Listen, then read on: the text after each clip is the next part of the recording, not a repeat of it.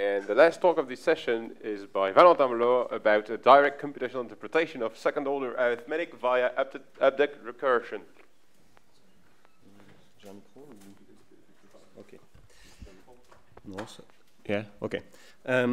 So yes, so I will talk about recent work that is, well, as written, a computational interpretation of second-order arithmetic via update recursion.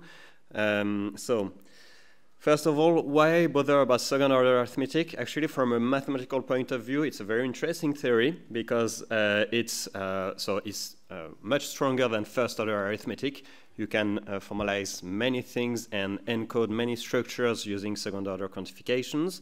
Yet it's not as powerful as full ZF set theory, but we usually say that most of what we call usual mathematics can be formalized entirely in second-order arithmetic. So that's, I think, quite an interesting theory to study.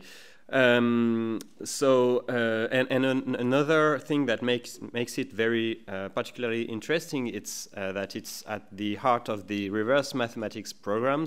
The idea of reverse mathematics is that you will study subsystems of second-order arithmetics.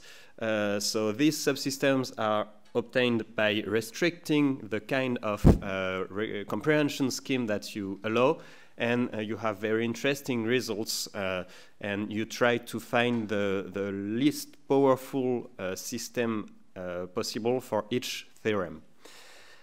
So first, a bit of history about computational interpretation. So the first computational interpretations were for first-order arithmetic. So there were Gödel's dialectica interpretation in the beginning of the 40s, published much later. Then came Kleene's number realizability, which is kind of taking only one part of dialectica and putting this into the whole world of recursive functions. And then Kreisel's modified realizability, where instead of taking all recursive functions, you only take functions which are well typed in some system. And then concerning second-order arithmetic, first, you had spectors by recursion, which interprets the comprehension scheme. Then Girard's system F, polymorphic lambda calculus, as called by Reynolds. Then on this, Krivine built his classical realizability models. And more recently, there has been new versions of spectors by recursion by first Berardi, Bézem, Cocan, and then by Berger and others, actually. I can't cite everyone, of course. So what is interesting is that we can differentiate between two families of interpretations of second-order arithmetic. So you have the recursive ones, which are the green ones, and the polymorphic ones, which are the red ones. And so the thing is that, so that's what's here. You have polymorphic and birecursive interpretations of second-order arithmetic. So these two techniques interpret the same theory, second-order arithmetic, but they are computationally very different, and we don't really know what relates them. So that's the question I'm trying to tackle. So let's have a quick look at what is polymorphism, what is birecursion. So polymorphism, most of you are familiar with it. So you can write programs which types can be universally quantified. So typically, you have the type of lists on some type alpha, and then if you write the function map that maps a function from alpha to beta to a function from list alpha to list beta by applying it to every element in the list, then you can see that the code of the function doesn't depend on alpha and beta, and so in fact you can give map this polymorphic type that you see here.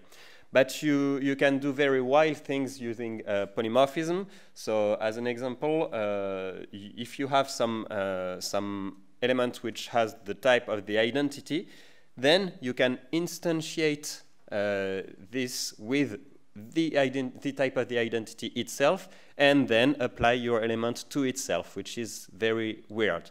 So of course you can you can't then put a lambda and apply it to itself because you would get non-termination, but still applying something to itself is weird. Logically, these polymorphic types correspond to quantification on propositions. So if you look at the interpretation of second-order arithmetic in System F, it's really type instantiation exactly corresponds to instantiation of universal quantification on propositions or on sets of natural numbers. That's really the idea. Then now about birecursion. So in birecursion, you don't have polymorphic types. Everything is simple typed. But you have a new form of recursion, which is a recursion on well-founded trees, but the well-foundedness of these trees is not something that comes from kind of inductive structures. It's just a property at the meta level that comes from mainly continuity of programs. For termination of this new form of recursion, because you still have a normalizing programming language, termination can be proved by various techniques, Zorn's lemma, dependent choice, bar inductions, or things like this. And logically, birecursion corresponds to the axiom scheme of comprehension.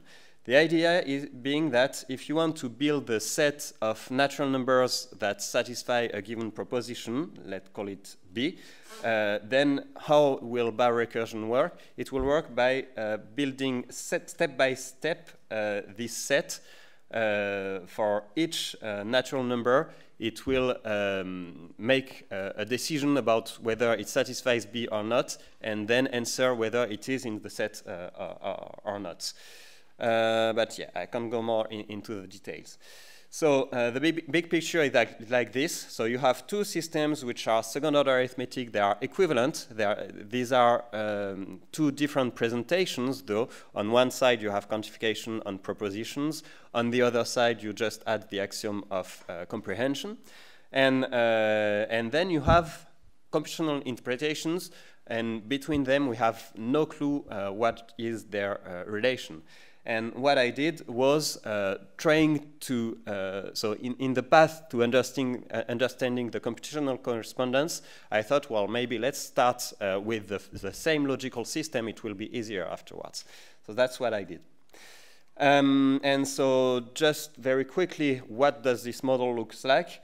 So you have proofs at the beginning. Then these proofs, you interpret them as programs that contain update recursion, a variant of birecursion.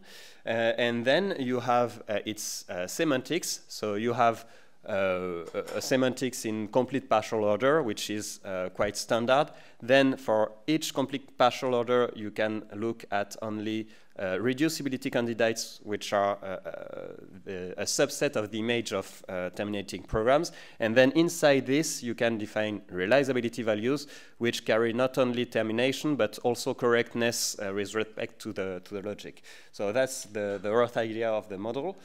So it looks like this. So first, we need to work in classical logic. It's required in some sense in order for having birecursion that works. And we interpret the basic types as the set of natural numbers for the same reason. And then on the side of formulas, you can observe that atomic formulas are interpreted as the set of natural numbers. And on the side of quantifications, so first-order quantification is relativized to the set of natural numbers, but second-order quantification is completely uniform. So that's what doesn't work. Anyway, that's here. And the interpretation of proofs is really straightforward, except for the elimination of second-order quantification, which involves, of course, update recursion. So I won't have time to go into the details of this. If you want to see the details, there is the extended abstract, and there is a full article on my web page, so don't hesitate to have a look at it and ask me questions. And to conclude, so for further work, I would like to study a bit this notion of classical logic, which needs to be, which seems to be needed for update recursion. I'd like to see, in some sense, we are in the target of a CPS translation that still needs to be found, and so that's one of my goals. Then, of course, it would be really nice to have an alternative proof of termination for system F that wouldn't rely on direct impredicativity, but rather on things like Dorn's lemmas or things like this.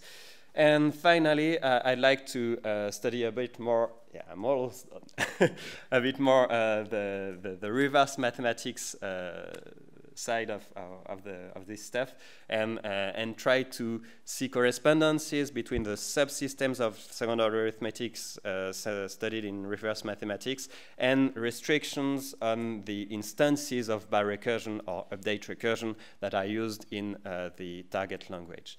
So that's the end of my talk. Thank you.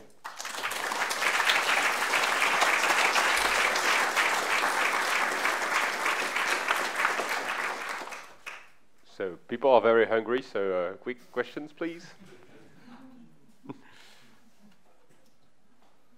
No question is even better.